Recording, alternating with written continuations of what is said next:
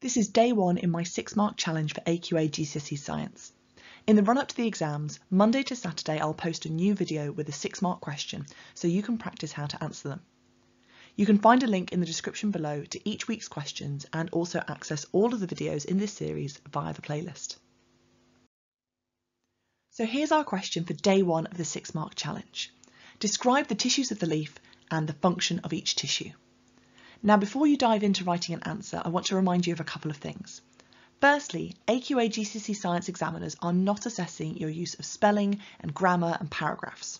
Your ideas need to be presented in a logical order, but there aren't any marks for full sentences. The only situation in which your spelling needs to be perfect is when we've got those little pairs of words that are so close to each other that they need to be sure you're using the right one.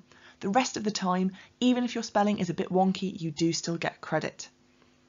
Not only are you allowed to use bullet points and numbered lists and tables, I would really strongly recommend that you do, because it helps you to lay out your ideas in a more logical order, and that's going to make it easier for the examiner to mark it.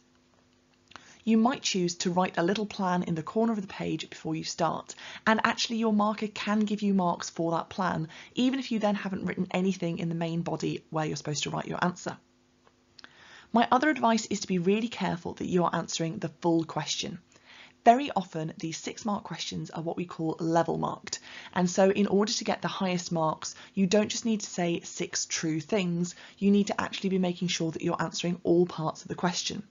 So here we've definitely got a 2-part question. We need to both describe the tissues of the leaf and talk about their functions, talk about their jobs.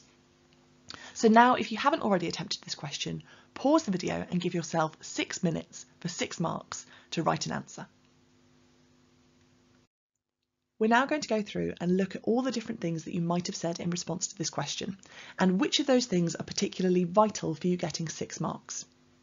Remember, there's always one 6-mark question which is common between the foundation tier and the higher tier paper, and that means it's aimed at about grade 4, grade 5.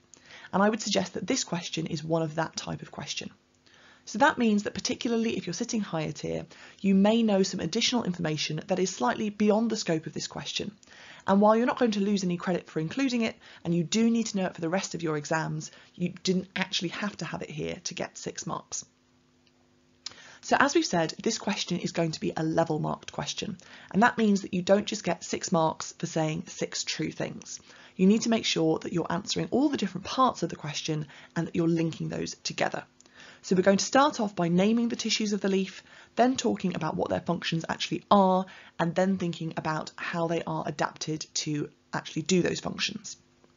So firstly, you should have named the epidermis, the palisade mesophyll, the spongy mesophyll, and the vascular bundles containing the xylem and the phloem. It's likely that you may also have included the waxy cuticle, and you may have split the epidermis up into the upper epidermis and the lower epidermis, which is where we find the majority of the stomata, which are surrounded by the guard cells.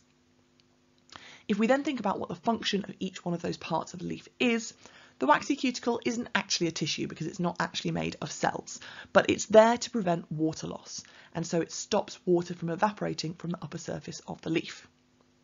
The epidermis acts a bit like a skin covering the whole leaf. The palisade mesophyll is where the majority of photosynthesis happens, and the spongy mesophyll allows gas exchange to occur. The vascular bundles are there for transport, and you may have included that the xylem transport water and minerals, and the phloem transport sugar. And then those guard cells are there to open and close the stomata and therefore control the amount of water lost by transpiration. So those are our functions, and we can now think about how the leaf is adapted and how each tissue is adapted to actually perform those functions. So that upper epidermis contains next to no chloroplasts, so they're basically transparent cells, and that means that the light can penetrate to the palisade layer where photosynthesis is actually happening. Because photosynthesis is happening in that palisade layer, it needs lots and lots of chloroplasts. And you may have also included that in terms of its position in the leaf, the palisade layer is found right near the top, again to maximise the amount of light that those cells are getting. The spongy mesophyll, as the name suggests, is full of holes, and those are going to allow oxygen and carbon dioxide and water vapour to diffuse through the plant. The xylem we know are these hollow, woody, dead cells, and there aren't any divisions between where the old cells used to be. Whereas the phloem are these living cells, and so they have these perforated ends called sieve tubes, and also there are companion cells sitting alongside the phloem cells, providing them with energy and so on. So as we said at the start, you don't need to have done everything that's on this slide in order to get 6 marks. In terms of tissues, you need to have talked about the epidermis, the palisade mesophyll, the spongy mesophyll, and the xylem and phloem. It's okay if you haven't mentioned the waxy cuticle, it's okay if you haven't split the epidermis into upper and lower, and it's okay if you haven't talked about the xylem and phloem being part of a vascular bundle. In terms of their functions, you should have included that the epidermis covers the plant, the palisade mesophyll is the main site of photosynthesis, the spongy mesophyll is responsible for gas exchange, and the xylem and phloem are responsible for transport. You don't actually need to have broken this down into what they're transporting.